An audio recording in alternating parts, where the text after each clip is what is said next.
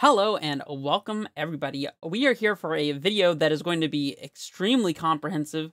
I am doing this video as a dedication to having received 100 subscribers, so thank you guys for the support. And like I mentioned, this video is going to be very dense. This is about the patterns that can be involved in casting Titan and killing your opponent with Primeval Titan, be it with Stronghold and Sunhome or Valakut triggers or whatever. And if you don't understand what I'm saying, then that's fine, as I will explain it over the course of this video. But I wanted to let you know that if you are not very invested in learning Amulet Titan or easily bored by long and complicated lines, then this is not the video for you. This is going to be a long one, I guarantee it. So just letting you know ahead of time that it may not be your cup of tea. But anyways, like I said, today we are going over patterns, and more patterns. This is going to be every relevant pattern, including the various types of ramp cards that we play, a lack of amulet, 1 amulet, 2 amulets, 3 amulets, as many lines as I can think of, kill sequences, all kinds of stuff. If that's something that you're interested in, then this is the video for you. And let's just jump straight into it. So, of course, I'm going to start out with a little bit of an introduction here, just for those of you who are not super familiar with Amulet. Obviously, the plan for Amulet Titan is to cast Primeval Titan, preferably ahead of schedule. Like I said, we'll cover what different ramp spells we use. We'll cover the different combinations of ramp spells and how they interact with each other. We'll look at some common lines for playing Titan and common kill patterns as well. But ultimately, the goal is to take our 6-mana 6/6 Trampler that gives us a billion lands, put it into play and attack with it, and we do that with the help of Amulet and Bounce lands. So Amulet is a 1-mana artifact that untaps any permanent that enters the battlefield tapped under our control. So if you play a land that enters tapped, for example, the Amulet will untap it. And then in combination with Simic Growth Chamber or any other Bounce land, there's one of these for every single 2-color combination. So there's a blue-green one, there's a blue-red one, a red-green one, a green-white one. Every single color combination that you can think of, there is a Bounce land for. And these are unique because they interplay tapped. They force you to pick up a land or return a land to your hand, but in return they tap for 2 mana. So these interact very interestingly with Amulet because you can, with an Amulet out, play a Simic Growth Chamber, stack the triggers so that the bounce is the last thing to happen, untap your Simic Growth Chamber using the Amulet ability, float 2 mana, and then pick up any land. It could be the Growth Chamber itself or any other land. So basically, in combination with Amulet, these lands, known as Bounce lands, tap for 2 mana, and using additional land plays, we can ideally cast our Titan on turn 2, turn 3, turn 4 at the latest, I would say. And we'll get into how that works a little bit later. So obviously with Amulet, we're going to have some interesting interactions between our lands and our amulets and figure out how much mana that we can make. So like I said, a Bounce land produces 2 mana for every amulet in play. So if you have 2 amulets, that's 2 untap triggers. You get to untap, float 2, untap, float 2 more. So you just multiply 2 by the number of amulets you have in play, and that'll give you how much mana a Bounce land will produce for you. If you have a Crumbling Vestige, this is going to float 1 of any color when it enters the battlefield, of course. And then it's going to give you 1 colorless, which it taps for every amulet that you have in play. So Crumbling Vestige comes into play tapped, triggering both the amulet to untap it and also it entering the battlefield to make a mana. So you can float 1 of any color and then untap the Vestige for every amulet trigger it gets. So that's going to be at least 2 mana if you have 1 amulet in play, and 3 mana if you have 2 amulets, so on and so forth. Then finally, we have Castle Garenbrig, which is a land that filters 4 mana into 6 mana, as long as that 6 mana is specifically for creature spells and abilities of creatures. So, for casting specifically Primeval Titan, I like to count Castle Garenbrig as a 2 mana source, as it takes 4 mana and turns it into 6 mana. But otherwise, I just count it as basically like a forest, it just taps for a green. And those are the lands that we'll be looking at. So let's move into some of our ramp spells. So I'm going to just start from the very bottom of the curve and then move our way up here at the 1-mana spells.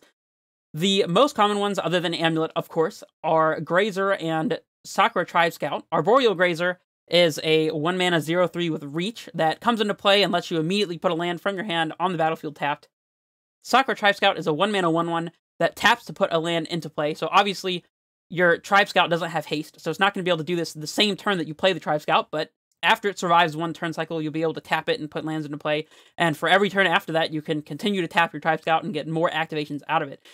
There are some subtleties between these 2 cards that make it a very interesting debate over which card is the better one to play. In fact, some people play 4 Grazers, some people play 4 Scouts.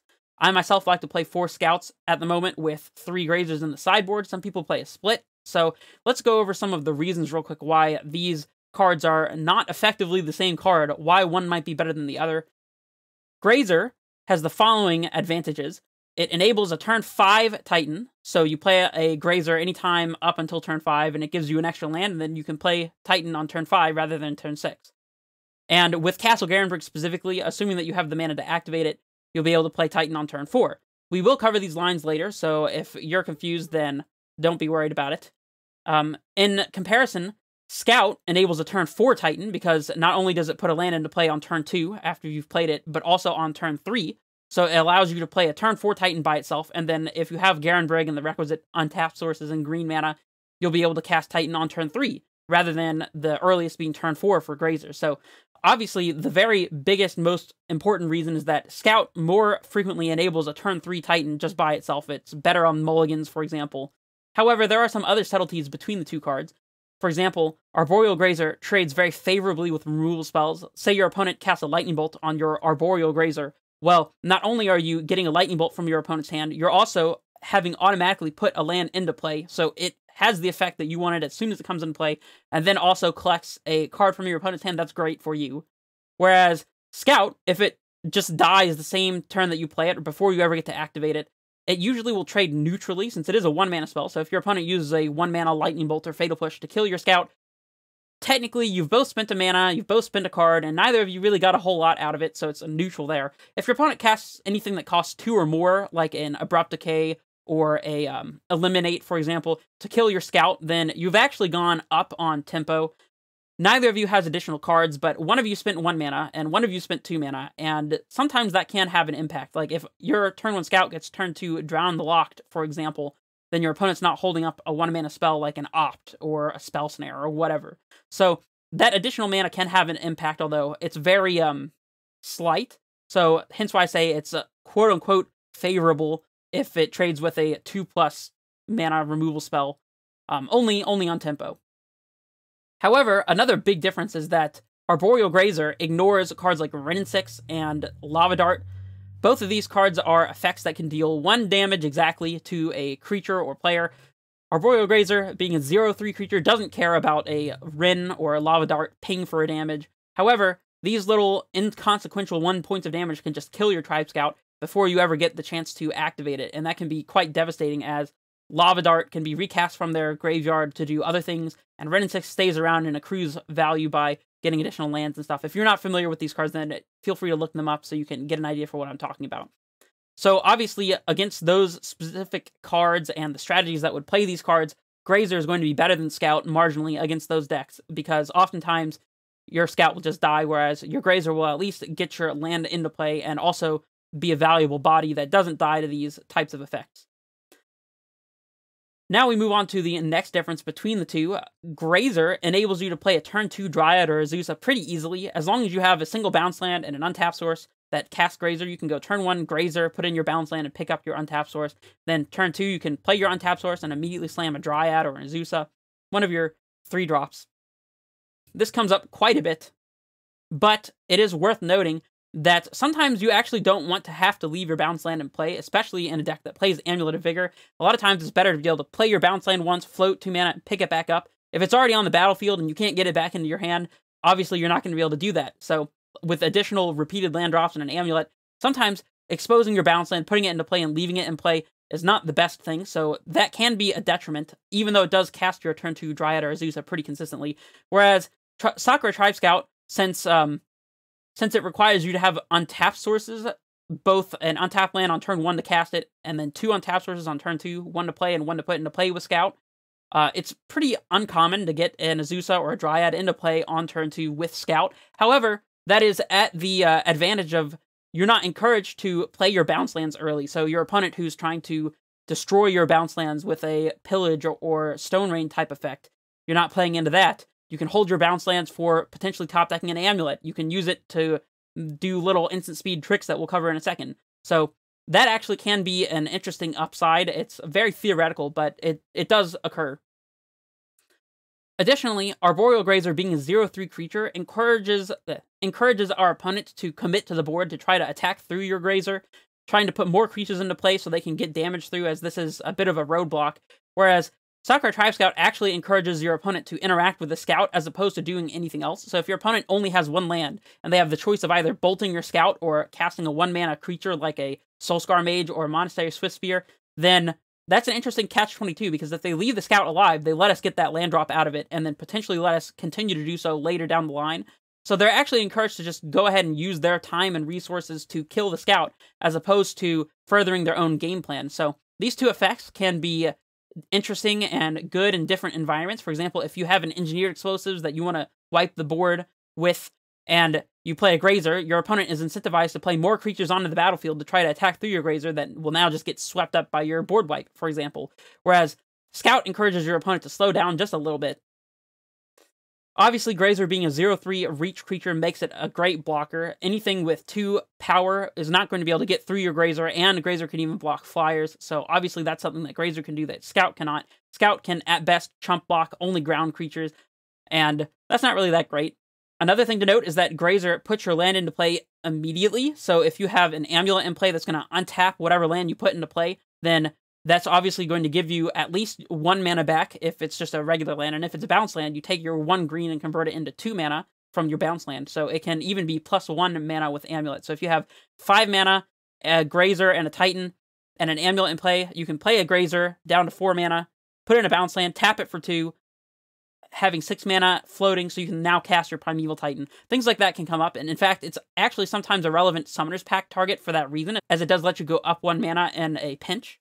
And that's something that Grazer has that's very unique to it that Scout doesn't really do. If you have a Scout in your hand, it's never going to help you ramp in the moment. It's always going to be a ramp next turn kind of deal, whereas Grazer's not that way.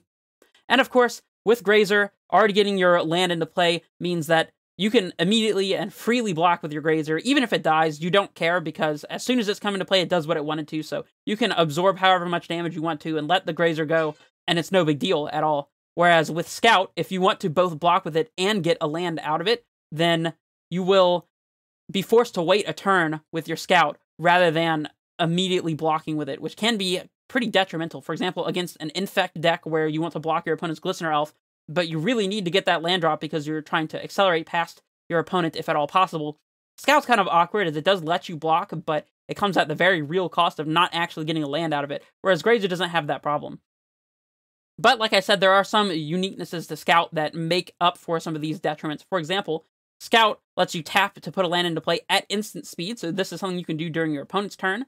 This can be good against land destruction, that's what this LD stands for. So like if your opponent points a land destruction spell like a Stone Rain at one of your lands, you can flash in with your Scout a bounce land to then pick up the land that they're targeting and effectively just hard counter their land destruction spell. That can be quite powerful. It also lets you flash in a Bajuka Bog at instant speed to exile your opponent's graveyard. It can flash in lands at instant speed to get Valakut triggers from a Dryad, which we'll cover later. It also flashes in Sunhome during your combat phase if you want to be able to double strike and need Sunhome in play rather than in your hand. Scout will let you do that.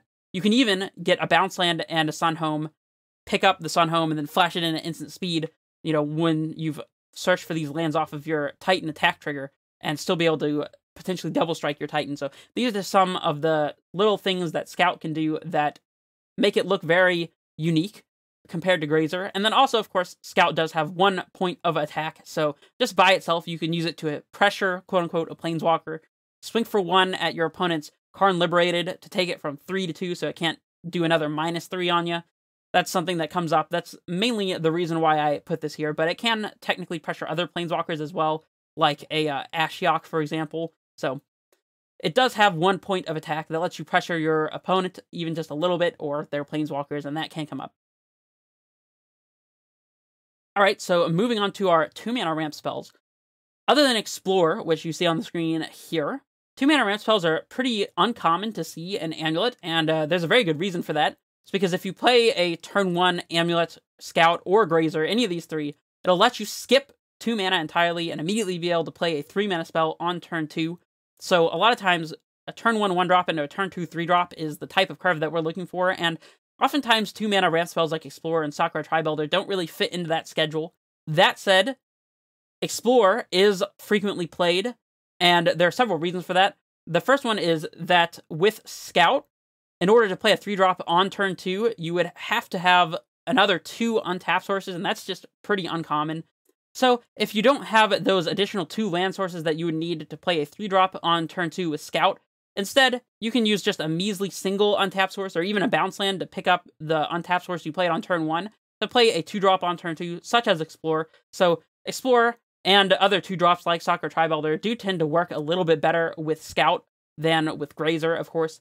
Explorer in particular sees quite a bit of play in the Amulet Shell because it, quote-unquote, doesn't cost us a card. And basically what that means is we get some effect from the Explorer without actually going down on cards. We cast an Explorer from our hand, but we get to draw a card, so it replaces itself, and we do get the additional land drop effect from the Explorer. So that can be quite good, especially against decks where the number of cards that we have in our hand matters. Against like slower, more controlling decks where you just want to have more business and don't care about speed necessarily, Explorer can be quite good. In times past, other Primeval Titan decks, such as Scapeshift or the Simic Titan Field decks that you might be familiar with that were popular during the Oko meta, things along those lines, would play Sakura Tribe Elder as a 2-mana ramp spell. Amulet usually does not, and the main reason for that is that Explorer helps us find an additional card, so whatever the pieces that we're missing to complete our turn 3 or turn 4 or turn 2 even, a Titan sequence, we might be able to find it off of the top with our draw card from Explorer, whereas with Sakura Tribe Elder, you will get a guaranteed land for sure, but you're not going to get any closer to casting Primeval Titan that way if you don't already have a Primeval Titan in your hand, whereas Explorer will let you get that additional land drop while also digging a card deeper, so that card really does matter. So, moving on to our 3-mana ramp spells, we have Azusa, Lost But Seeking, and Dryad of the Elysian Grove. Again, this is kind of a similar situation to Scout versus Grazer, except this one is a lot more lopsided in favor of Dryad, I would say. So, Azusa is a 3-mana 1/2 that lets you play 2 additional lands, so 1 for turn plus 2 from Azusa is 3 land drops in the turn that you have an Azusa in play. Whereas Dryad is a 3-mana 2/4 that allows you to play only 1 additional land, but it also makes lands you control every basic land type in addition to their other types. And that can be relevant for specifically the card Valakut, the Molten Pinnacle, which we'll cover in just a second. But with a Dryad in play, you have 1 land for turn plus 1 land from hand, which is only 2 land drops as compared to Azusa's 3 total land drops in the turn that you have an Azusa in play. So obviously with 1 additional land drop, Azusa is going to allow you to cast Titan a little faster, and it'll turn out that Azusa will allow you to cast Titan a little easier as well. It requires fewer untapped sources in general, and again, we'll cover those lines. We're still getting there. This is still kind of introductory information at this point. However, we'll see that with Azusa, when you cast your Titan kind of has to be good enough to kind of just do its thing and win the way that Titan would usually win, either by setting up another Primeval Titan with Tolari West or being able to attack and double strike. If your Titan isn't good enough by itself, like let's say you go to haste your Titan and it gets Path to Exiled, you're kind of left with nothing. Whereas with Dryad of the Elysian Grove, because of its interaction with Valakut and the Molten Pinnacle, we'll be getting some additional things just by virtue of having a Dryad in play, being able to get some direct damage with Valakut. So again, we'll look at that in a second. But Azusa really asks your Titan to be good enough by itself, whereas Dryad gives a little bit of oomph to your Titan, letting the lands it search for do a little more impactful thing. So with Azusa and an Amulet and a bounce land, your Azusa will take the 3 mana that it costs and give you 2 land plays, which is 4 mana back. So it takes your 3 mana and turns it into 4 mana, which essentially nets you 1 mana in the turn that you play Azusa. Whereas Dryad will cost you 3 mana to play, and then you only get 1 additional bounce land after he comes into play. So that's taking your 3 mana and turning it into 2 mana. So if you're going to try to play these in addition to a Titan, you need to be aware that playing a Dryad will cost you a mana in the long run, whereas playing an Azusa will actually net you a mana. So it's sort of similar to Grazer, the way that Azusa interacts. But we'll also see that Azusa can be a little weak to removal spells, whereas Grazer gives you that additional mana immediately. Azusa, you need to get both land drops out of it after you play it in order to get your full 4 mana. Otherwise, it's just going to cost you a mana like Dryad did. So, alright, so I did mention this, and now it's time to explain it. What am I talking about when I say Valakut and Molten Pinnacle triggers? Well, with Dryad and Valakut in play, you get to do some direct damage. Valakut and the Molten Pinnacle says that whenever a mountain enters the battlefield under your control, if you control at least 5 other mountains, so 6 mountains in total, you may have Valakut and the Molten Pinnacle deal 3 damage to any target. On this card, it says target creature or player, but it has been errated, so it's any target player, planeswalker, it doesn't matter. And it's otherwise just a red land. And of course, the way this interacts with Dryad is that Dryad makes each of your lands every basic land type in addition to their other types, and that includes mountains. So the Valakut itself is also a mountain. So with 6 lands in play, every land that you play with a Valakut on the battlefield will trigger Valakut, including the Valakut itself. So the way that you calculate how much damage you're going to be doing with a Valakut is you take the number of Valakuts that are going to be in play, multiply that by the number of lands that are going to be entering play, and each of those will represent 1 trigger of the Valakut, and each trigger is good for 3 damage. So multiplying the number of Valakuts in play by the number of lands coming into play, and then multiplying by 3 will give you the amount of total damage that you'll be doing with Valakut triggers. And if some of this more basic stuff is new to you, and I'm moving a little too fast with it, and then you need to check out my previous introductory to Amulet video, where I even give a couple exercises so that you can get an idea for how to put some of this stuff into practice, and a lot more in-depth detail about the card choices and basics of Amulet. So I'm not going to cover any more of the, I guess, more basic stuff here. This is where we get to jump into the lines and patterns sections, so let's just go straight into that. So we're going to start out with the lines that involve 0 Amulet of Vigor and work our way up from there, as Amulet does add some extra complexity, and this is kind of, I guess you could say, the baseline for each of our ramp cards and how fast it does what it does. And another thing that I want to note here before I move on is these are not things that you have to memorize in order to play Amulet at all. You definitely don't need to memorize these. As you play, they'll become more and more familiar to you. A lot of times you can look at your hand and kind of calculate on the spot when you'll be playing what lands at what time, and just try to think it out ahead of time before you make any plays, and usually it's not super difficult to figure out, especially if you're vaguely familiar with the patterns, which is why I'm doing this video now, is so you can get an idea for what these patterns kind of look like and the main key cards that are involved. So the first pattern that we're going to look at is the Scout, Castle Garenbrig, and Turn 3 Titan pattern. If you have a Sakura Tribe Scout, an untapped source like a Forest, Castle Garenbrig, this is likely to allow you to cast Primeval Titan on turn 3, and more specifically, for this to work, you're going to need a hand that contains a Sakura Tribe Scout, a Castle Garenbrig, any forest, be it a breeding pool type forest that comes into play untapped and has the word forest on it, or even just a basic forest. And then you're also going to need either a bounce land or any land plus any untapped land, either of those 2 conditions. These will allow you to cast Primeval Titan on turn 3. So this starts by playing your forest on turn 1 and playing Sakura Tribe Scout. And then on turn 2, you're going to play just any other land and activate your Scout to put in a tap land. So, for example, in this case, we'd play Valakut, activate Scout, and put in Simic Growth Chamber and pick up our Forest. Then, on turn 3, you play your Forest, and you activate Scout to put in your Garenbrig, which will enter untapped thanks to your Forest. That's why it's important to have specifically a Forest.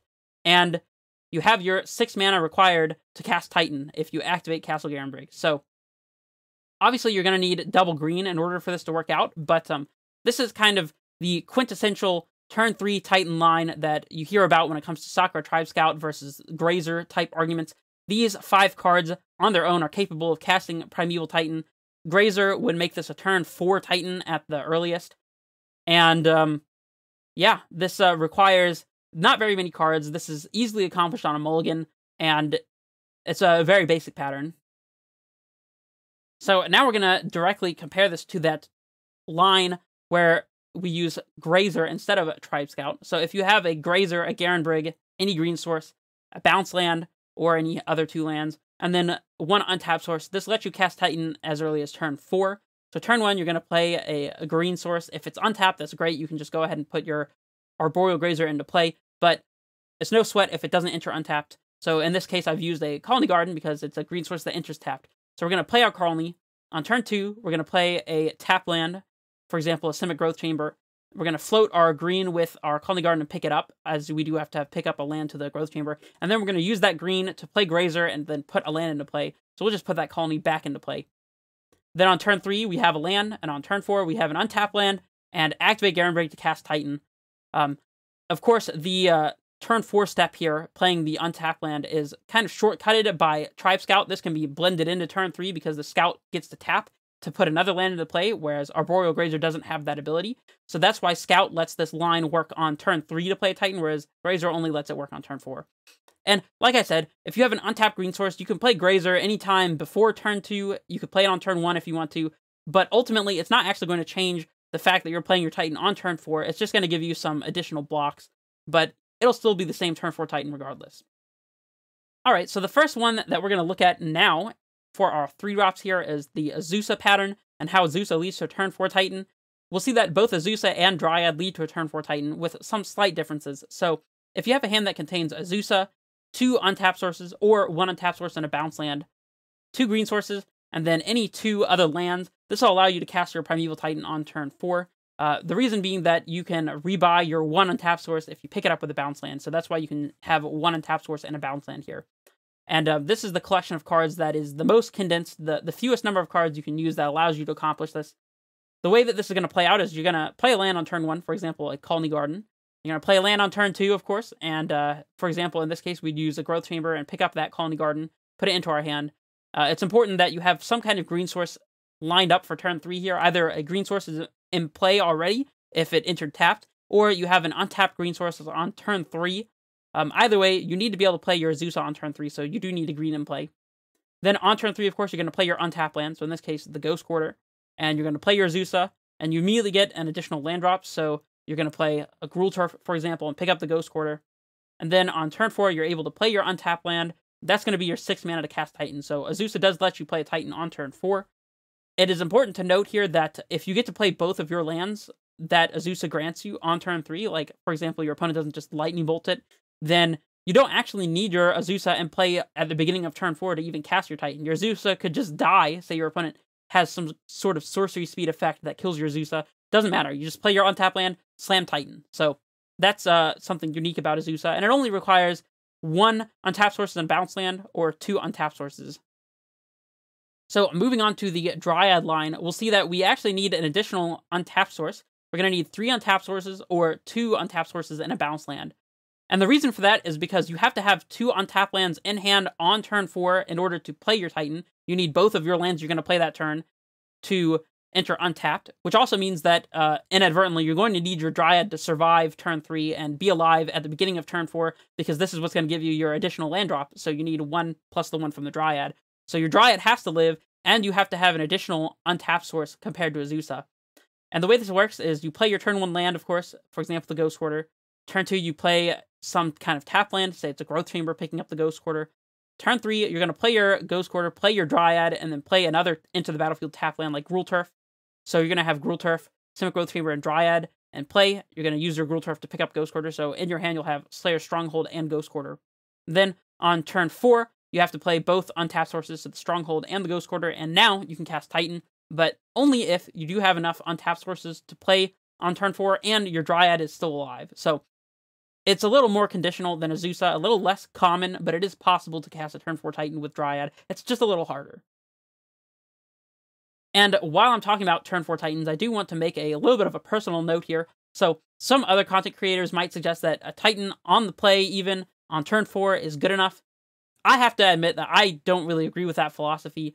If other players who play Amulet Titan and do well with it keep turn 4 hands and it works out for them, that's great, I suppose, but I've never really felt like the turn 4 Titan works out, and that's because oftentimes your opponent is trying to kill you on turn 3, despite the fact that Modern is supposedly a turn 4 format. So sometimes your turn 4 Titan won't even come into play before you're dead, even if you have a Dryad to go along with it. If you never get your Titan into play, it doesn't matter. So, and that said, if we're playing against slower decks that are more interactive, the turn 4 Titan still isn't that great, because any kind of interaction spell, be it a discard spell to take your Titan, a land destruction to kill one of your lands, or a removal spell to kill your Dryad or Azusa and deny you from getting enough land drops to cast your Titan, these can be devastating to your turn 4 Titan hand, as it's going to make it a turn 5 Titan hand instead. So even in those scenarios, I find a turn 4 Titan to be a little bit lackluster. So my suggestion would be only keep turn 4 Titan hands if you've mulliganed and don't feel comfortable going to a lower amount of cards, or if your opponent has mulliganed and you feel like the likelihood that they'll have a blisteringly fast start or a maximum amount of interaction, perhaps. If you feel like that is not extremely likely, then go ahead and keep your turn 4 Titan hand. But in the blind, if both players kept 7 and you see a turn 4 Titan hand, I would suggest that you just throw it back and try to find something a little bit faster. That's just my opinion, though. And this also plays into why Scout is often said to be better than Grazer, as like we looked at before, Scout enables you to play a turn 3 Titan, which actually is fast enough to stop your opponent from killing you on turn 3, whereas a turn 4 Titan from Grazer just sometimes doesn't even cut it, so. Alright, so we've looked at each card individually, now we're going to start looking at some combinations of cards. So, for example, if we put together a Scout and an Explorer, then we'll be able to cast a turn 3 Primeval Titan. This is accomplished if you have a Scout, an Explorer, a Forest, 3 untap lands, and then 2 other lands. This will let you cast Titan on turn 3, and you can replace any of these 2 non-forest lands with a bounce land. You could replace 2 non-forest lands with a Garenbrig as well. So this assortment of cards over here is kind of, I guess you could say, the smallest or shortest amount of cards that you could use in order to accomplish this. It's worth noting that this actually isn't faster than just using Scout by itself, as it's still casting Titan on turn 3, but the one thing it does gain you is that you don't need quite as many untapped sources as before. You can sneak in a couple bounce lands or tap lands here and still be able to cast your turn 3 Titan thanks to the extra ramp from Explorer. So you turn 1, play your Forest and your Scout. Turn 2, you play any land. If it's a bounce land, you float a green, play your bounce land, pick up your Forest, and then you scout in another land, an untapped source that lets you cast your Explorer. So for example, you might play Forest, Scout, turn 2, play Simic Growth Chamber, float a green and pick up the Forest, scout in the Forest, and tap it for another green. You'll have a Forest, a Simic Growth Chamber, a Scout in play at this point, and 2 mana floating. You cast your Explorer and play another land like a Valcut, for example. And then on turn 3, you'll be able to just drop your Garenbrig and immediately activate for the mana to cast Titan. So this is a little less stringent. It would be correct to say that you could use Explorer in these cases instead of some of those untapped sources that we looked at before, so it makes it a little easier to cast a Titan, but it does require this combination of 2 cards here. Now, there also is a route to casting a 3-drop on turn 2 using Sakura Tribe Scout.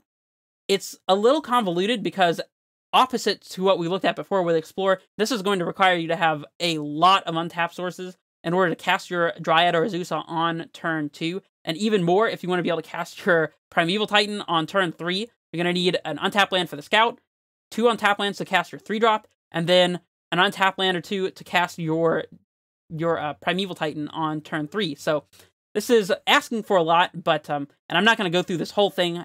You can pause it here and read it if you want to, but I'm just mentioning that if you have a ton of untapped sources ready to go, you can play a Scout and a Dryad and still be able to turn 3 a Titan. Just something worth mentioning.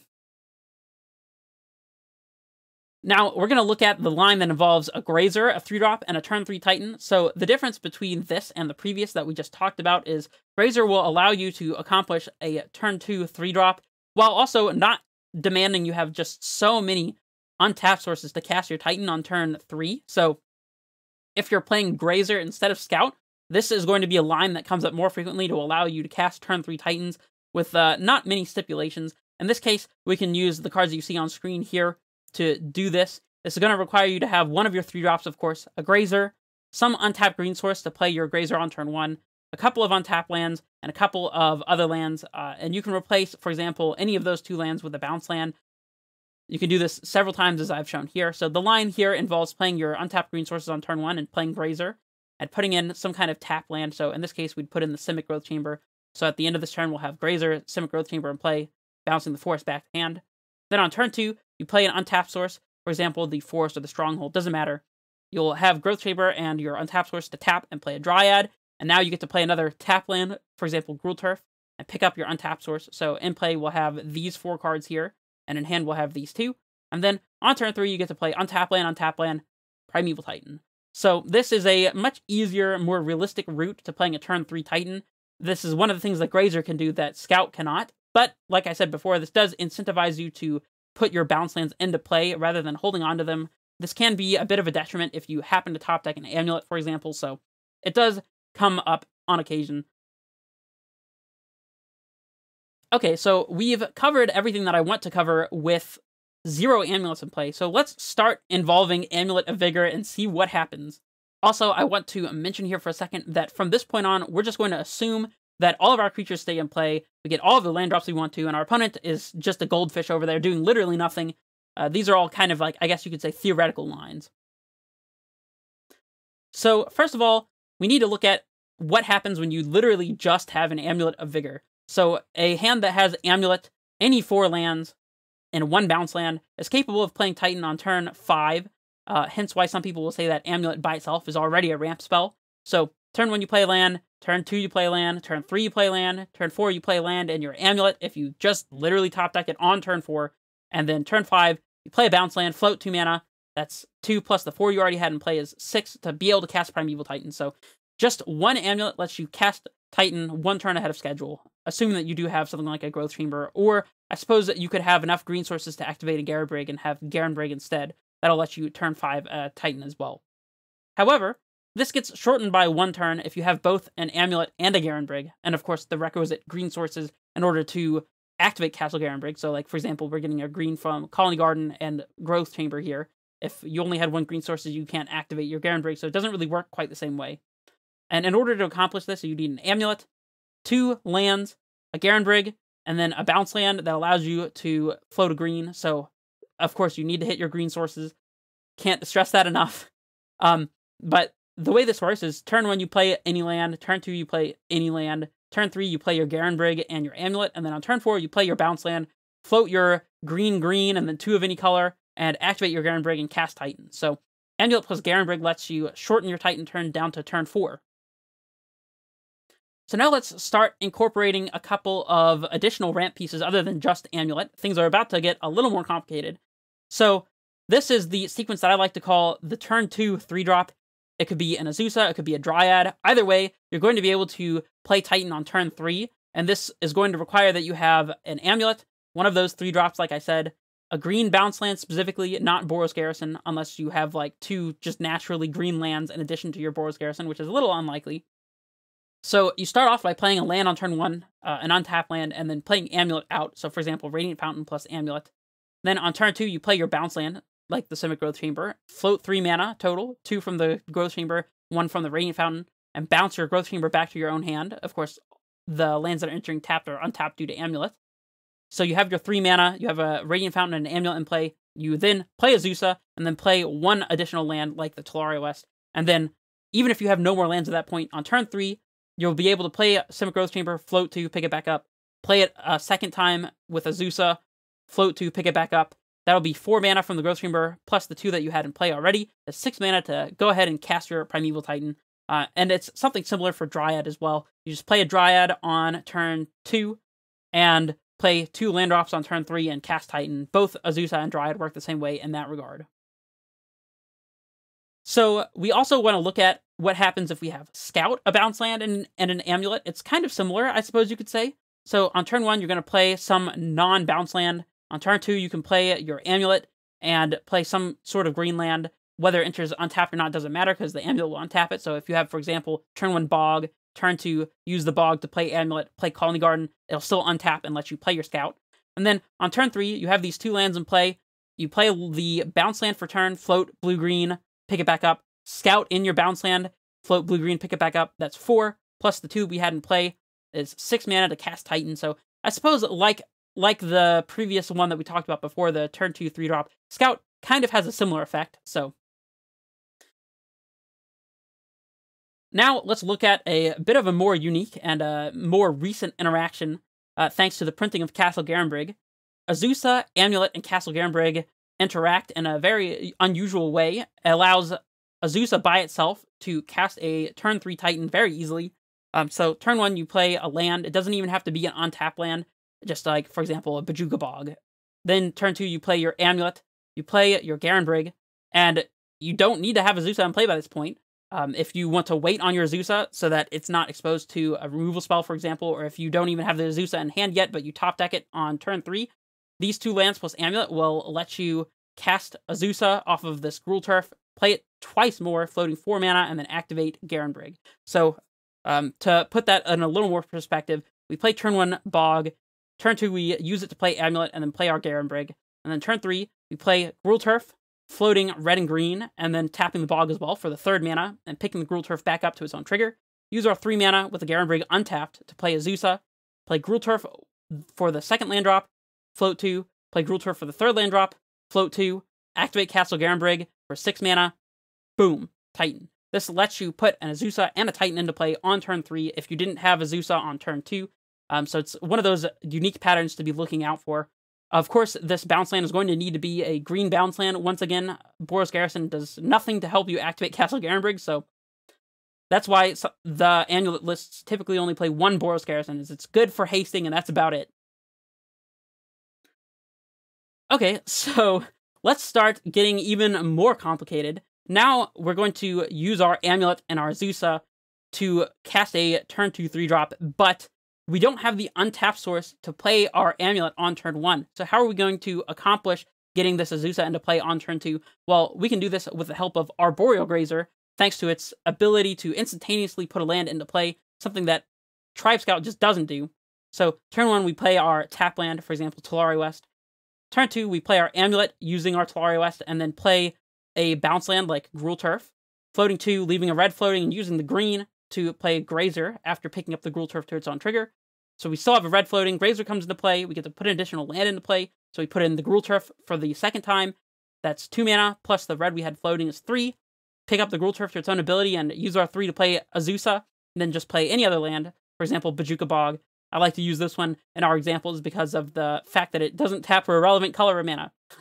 But then on turn 3, we'll have these 2 lands in play with Amulet and Gruul Turf ready to play multiple times. This is already kind of a familiar line at that point. Just play Gruul Turf twice, float 4 mana, use the 2 that you had in play Titan.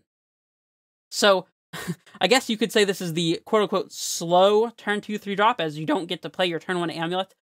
And Grazer lets you kind of fix for that by immediately getting your Azusa into play, so you don't have to play it on turn 3. So let's compare this to using a 3-drop and a Scout. And there's not really much of a comparison here because I couldn't think of any line where having Scout actually allows you to do anything extra, I suppose you could say, when it comes to Azusa and Dryad, because if you're using Dryad as your 3-drop to cast Titan, you're likely just going to be getting Valakut triggers for the win anyways, so the extra land drop from the Scout is unlikely to matter. And then with Azusa, you already have enough land drops to activate Sunhome ready to go on turn 3 after you get your Titan into play, which is a kill line that we're about to go into very shortly. So there's nothing really noteworthy about using Scout for your 1-drop as comparison to Grazer, because Scout would require you to have an untapped source in order to play Scout or Amulet on 1. Grazer does something notable in that it takes your no untapped source hand and still lets it play a turn 3 Titan. Scout doesn't really do that, so let's just go straight into some of the kill patterns. Alright, so we're going for the kill. When you have Amulet in play, the Titan can actually attack the same turn that you play it. There are a couple ways to do this. You can do this by using Boros Garrison and Slayer's Stronghold. Garrison making the red and white in order to activate your Slayer's Stronghold, and Stronghold giving your Titan +2/+0, Vigilance, and Haste. You can also use the Valakut and Hanweir Battlements plan. This has kind of fallen out of favor for a number of reasons that I've covered before. I'm not going to cover them here, but I do want you to know how this works. So, Valakut makes a red. Hanweir lets you use a red and tap it to give a creature haste, so this is going to let you attack with your Titan, because of course your Titan comes into play, putting these lands from your deck into play, tapped, and then Amulet untaps them, and you can immediately go straight for the kill. Now it's worth noting that you only want to go for hasting your Titan if it's free to do so, because it's very possible you get your Valakut and Hanweir, activate targeting your Primeval Titan, and they just go, Path to Exile your Titan. Now you have nothing. Right? Or it could be Assassin's Trophy. There's any number of interactive spells, Vapor Snag, for example, where trying to attack with your Titan the same turn that you play it can be a little greedy, and let's just look at some of the kill sequences, and then we'll talk about some alternatives to going for the kill in a second. So let's start with the Stronghold and Sunhome kill, the classic Amulet kill, the one that's been around since the deck just first started being played. This is something that you can do if you have an Amulet in play and 1 land drop remaining. When you finish this line, you'll end up with a total of 16 combat damage.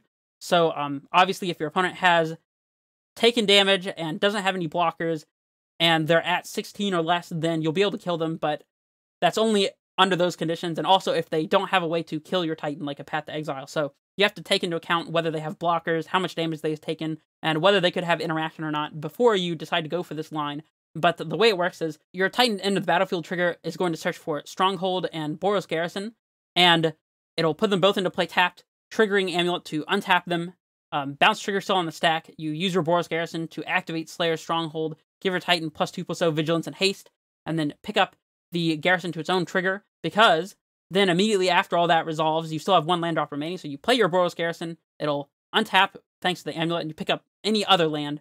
Then you go to combat, attack with your Primeval Titan, and search for just another bounce land, and Sunhome, the double strike land. You use your bounce land, your Boros Garrison, to make 4 mana, including a red and a white, and you activate your Sunhome for a double strike. So we've got an 8/6 Titan that's double striking for a total of 16 combat damage, and your Titan does actually have trample as well, so if your opponent's at, like, for example, 15 with a 1/1 creature to chump block, it's only going to absorb 1 damage, so you can still do 16 minus the 1 from the block is 15 damage and kill your opponent at 15, so you do have to factor in that your Titan does have trample. So, like I mentioned before, it's not always the case that 16 damage will be able to kill your opponent, and also, you may not want to go for the haste at all. You don't want to get blown out by these removal spells your opponent could have, so what do you do instead? Well, it's pretty simple. If you have the ability to haste your Titan immediately, because you know your opponent doesn't have a removal spell, but you can't deal lethal damage, then obviously you would attack with Titan first, but even if you can't attack with Titan, you can use your Titan to search for Tolari West and a bounce land. Usually it would be the Simic because it taps for a blue, but it doesn't have to be. And then you can pick up either the bounce land if you already have enough blue in play and just need to be able to make enough mana the turn after, or you could just straight up pick up the T-West if you already have enough blue in play to transmute it and you don't need to play your Growth Chamber several times in order to make your blue. So either way, you're setting yourself up with a Tolari West that can transmute for a Summoner's Pact and therefore get another threat. It could be a Dryad, it could be a Primeval Titan. That way, if your opponent does have the answer to your Primeval Titan that you just played, you still have another one back up and ready to go. So that's something you can do. And if you already have a bounce land in your hand, for example, a Simic Growth Chamber, then you can search for Tolari West and just some other land that has some additional utility. Colony Garden to make a blocker, Radiant Fountain to gain some life, Bajuka Bog to exile a graveyard, Cavernous Souls to make your next Titan uncounterable in case your opponent just happened to be tapped out that turn, Valcut to set up for Dryad triggers. There's a number of different possibilities, and it depends on who and what you're playing against, what you get with your trigger in those cases. But it is possible, if you already have a bounce land ready to go, to set up some additional utility land rather than just getting the bounce land that you don't really need. So let's say that you have Stronghold and you want to kill your opponent and you have Dryad in play. Well, 16 is no longer the maximum amount of damage that you can do, thanks to Dryad plus Valcut triggers that we talked about before. If you have an Amulet, a Dryad, and 2 lands in play when your Titan resolves, that is good enough to get you 8 damage from the Titan attack and 4 Valcut triggers for 12 damage, and in total, that's going to be 20 damage at least, assuming that you don't even do anything in your second main phase. So at the very least, this is 20, which is enough to kill your opponent usually, and if you need additional triggers in your second main phase, you can accomplish that. The way this works is your Titan Enter the Battlefield trigger lets you search for Stronghold and a Crumbling Vestige. Of course, Crumbling Vestige is the land that comes into play and adds a mana of any color when it comes into play, but also you can untap it and then tap it with Amulet. So, for example, you untap both of your lands with the Amulet, the Stronghold, and the Vestige. Float a white when the Vestige enters the battlefield using its add 1 mana of any color to your mana pool ability, and then tap it straight up for a red using your Dryad ability, because of course Dryad makes all of your lands every basic land type, so Crumbling Vestige is a mountain. It can make a red if you just tap it. So tap it for a red, float a white with the ability.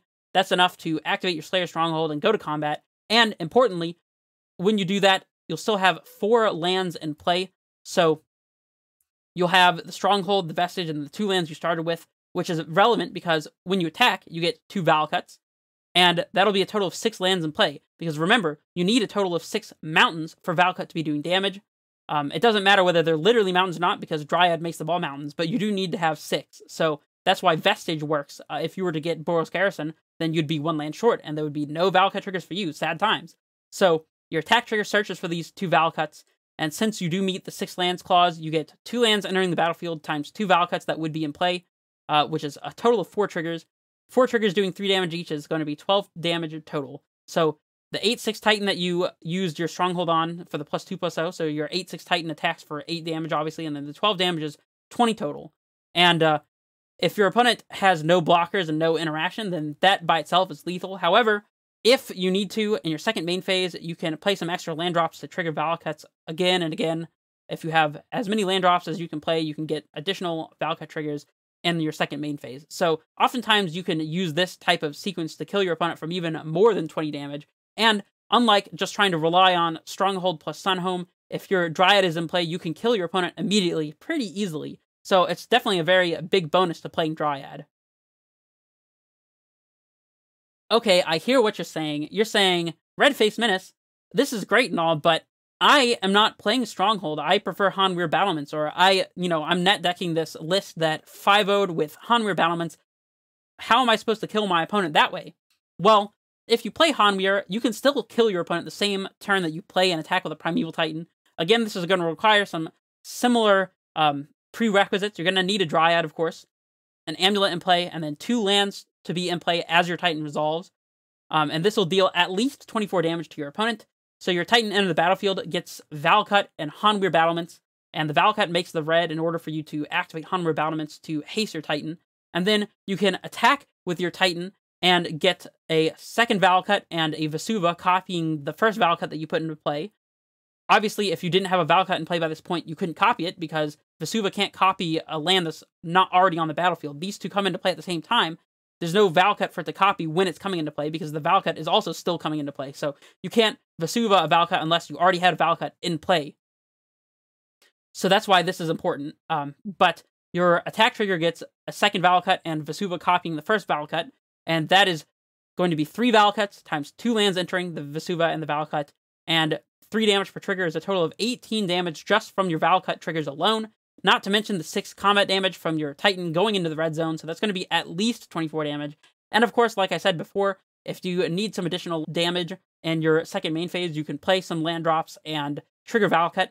Another thing that's important to note is you don't necessarily have to have lands in your hand to get additional Valakut triggers in your second main phase. You can use Vesuva to copy, say, a bounce land, and then, it'll do its damage when it comes into play after you attack and get Valakut plus Vesuva. You can stack the bounce on the bottom, and then the Valakut triggers on top, so you do a bunch of damage and then have to pick up a land. You just have the Vesuva pick itself up, and then in your second main phase, as many times as you have, while you'll still have 1 land drop remaining at the end, you can play your Vesuva copying bounce land, pick it back up after doing some damage, and then your last land drop, your Vesuva can copy one of the Valakuts that was in play for an additional, extra point of damage, since you'll have 3 Valakuts instead of 2. So at the very minimum, you'll be getting 7 triggers out of this line, assuming that you just play 1 additional land drop. You get Valakut, Hanweir on the enter the battlefield, attack, you get Vesuva copying bounce land and Valakut, and then that'll be a total of 2 triggers. You'll play Vesuva in your second main phase as a bounce land again. That'll be 2 more triggers, which is 4, and then you'll pick it back up, and then you'll play it copying Valakut, which is going to be 3 more triggers. So plus the 4 we had before is 7 total triggers for 21 damage from Valakut alone. That's if your Titan just dies immediately. Say your opponent lets you get to this point, and they didn't realize they needed to path your Primeval Titan before it ever attacked. Well, now they're just dead to Dryad, so oops. And one thing I should mention is this kill, it's extremely non-conditional. Of course, your opponent does have to be at a relatively reasonable life total. So if your opponent's at 36 or 40 life or something, maybe they gained a bunch of life because they're playing Soul Sisters or whatever, then this may not be able to kill your opponent. But if your opponent's playing Storm and you resolve your Primeval Titan, go through the motions, they've F6'd, Hanweir will let you kill your opponent immediately, guaranteedly, and that's not something that Stronghold can always do. So that's one of the benefits of playing Hanweir Battlements. Okay, alright, so we have made it to the next section, which is playing 2 amulets. If you have 2 amulets, what can you accomplish with this? And as we go deeper and deeper into these multiple amulet lines, we're going to see fewer and fewer lines, of course, because the number of possibilities that you have access to goes up, but because some lines are just so arbitrarily powerful, there's only a few that you really need to know about, and in the situations that come up where you can't just do the normal thing, you'll have to sit and do a little bit of contemplation. So I'm not going to go over anything oddly specific, because they're oddly specific, and you would need the situation at hand to be able to determine what the best line is. But there are a couple of things you need to know offhand when it comes to 2 amulet draws, and we'll start by the turn 2 kill, just getting Titan into play on turn 2. something you can accomplish with 2 amulets as long as you have a turn 1 untapped land or like a Crumbling Vestige to make a mana on turn 1 that counts 2. And then on turn 2, you're going to need some kind of instantaneous ramp piece, either an Explorer, an Azusa, or a Grazer. It's worth noting that Dryad does not work with this particular line, and I did cover this in my previous video, just the brief introduction to Amulet video before. So if you've already seen this, then feel free to skip through it. But this starts by playing your turn 1 Vestige or untapped land and playing your Amulet.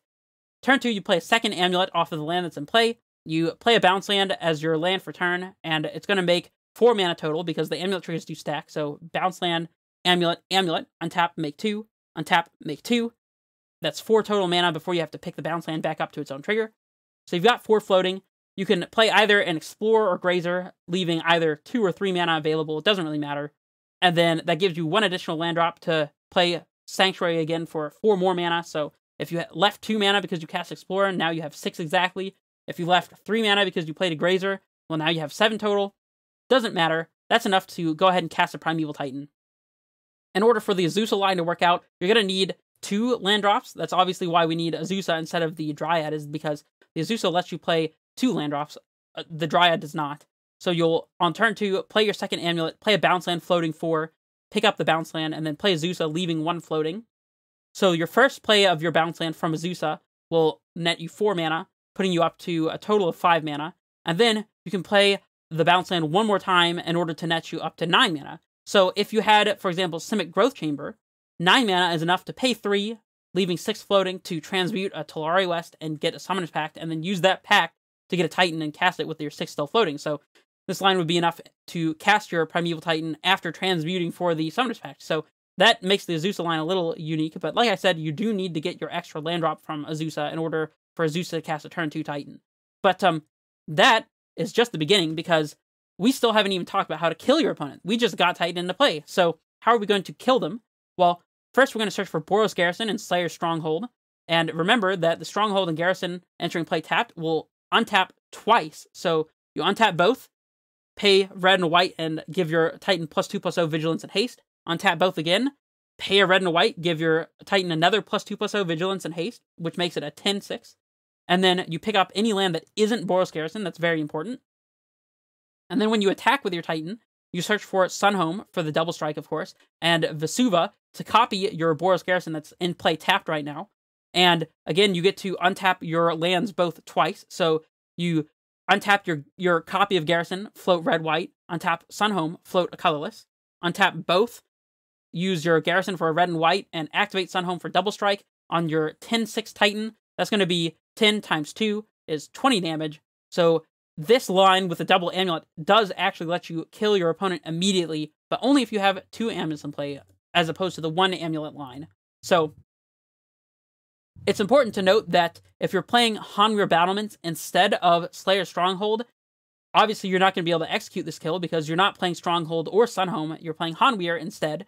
So in order to kill your opponent with Hanweir, you have to have a Dryad in play and get Valakut triggers, and that makes it essentially the same as the 1 amulet kill. I mean, you'll be getting some extra mana. Maybe that means that you can play some extra creatures or whatever, like an Explorer or an Azusa to get some additional land drops, but ultimately, it's going to be exactly the same as before, where you get your Hanweir and your Valakut, and then you attack and get Valakut and Vesuva copying Valakut, and that'll be good enough to kill your opponent. It doesn't matter how many untapped you're getting in that scenario.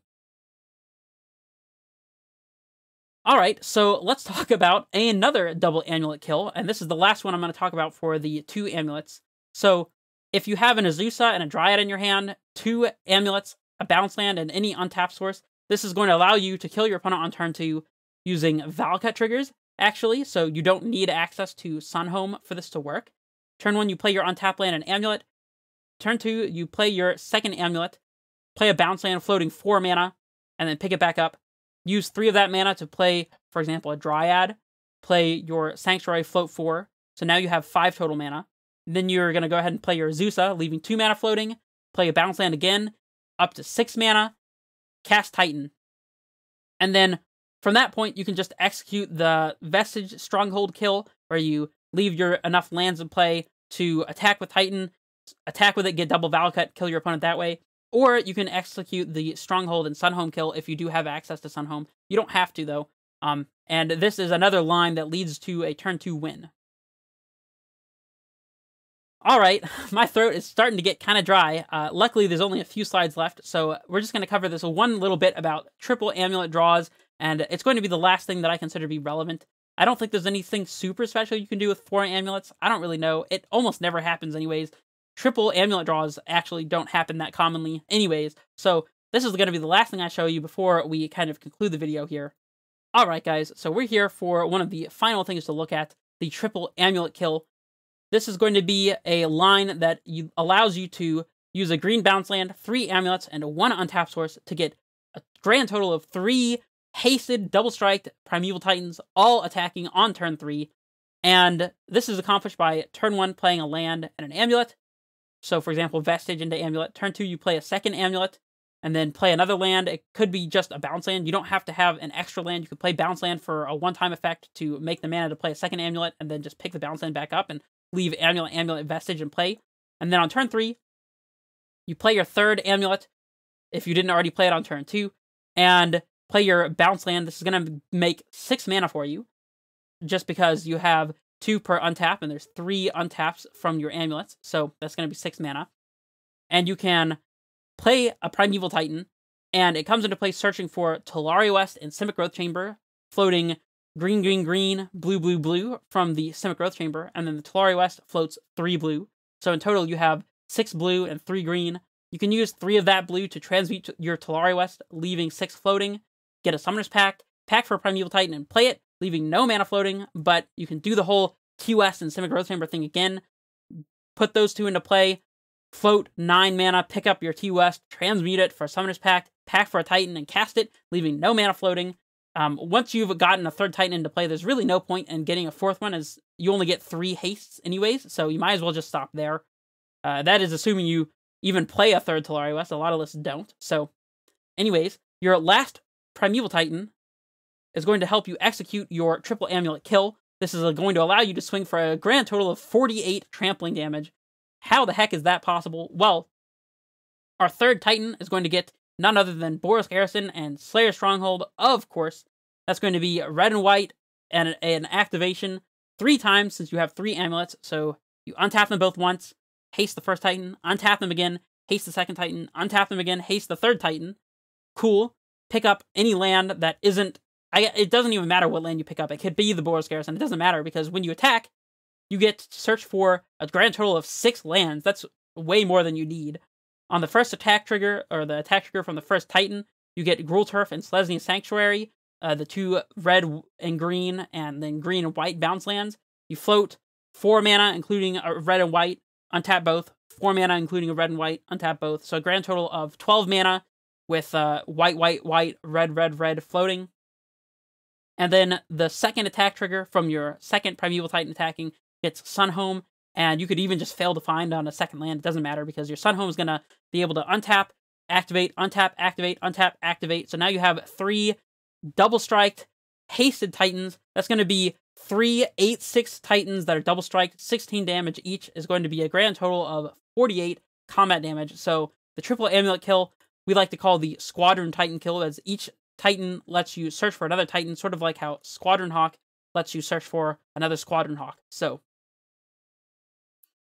anyways, this video has been long enough. I hope it's been comprehensive and not just massively boring. Let me know if you learned something from it, and like I always say, if you got some entertainment from this video, if you got some enjoyment, then show your support in the ways that you can by leaving a like, commenting about whether I've missed something, if you learned something, just, are you going to be building Amulet? I want to know these things. I care, obviously, about the deck, hence why I'm making these videos. So, and finally, please, if you do have a friend that would like to watch some Amulet content, a very in-depth guide at that, then share this video. I don't typically promote my own content, although this one and the last one that I feel are very broadly and general reaching, I don't mind sharing those because I feel like they are genuinely just some useful information. But if it's just me playing through a league, for example, I'm not going to share those videos to social media because who cares about me playing through a league? Sometimes I don't even care. Sometimes I'm just doing it because I want to have some fun, playing some memes or whatever. But Anyways, if you like my stuff, then support me as I'm supporting you right now. And I have nothing else to say. This is Red Face Menace, signing off.